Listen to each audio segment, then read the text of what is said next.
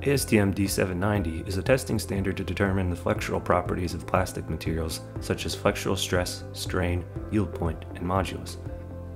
The standard can be performed on any of Shimadzu's universal test machines with an appropriate load cell and 3-point bending jig, typically with a 5mm radius punch and supports.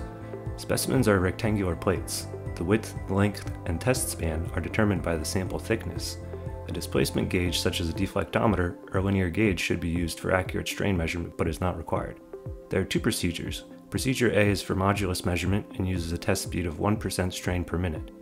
Procedure B is for high deformation tests and uses 10% strain per minute.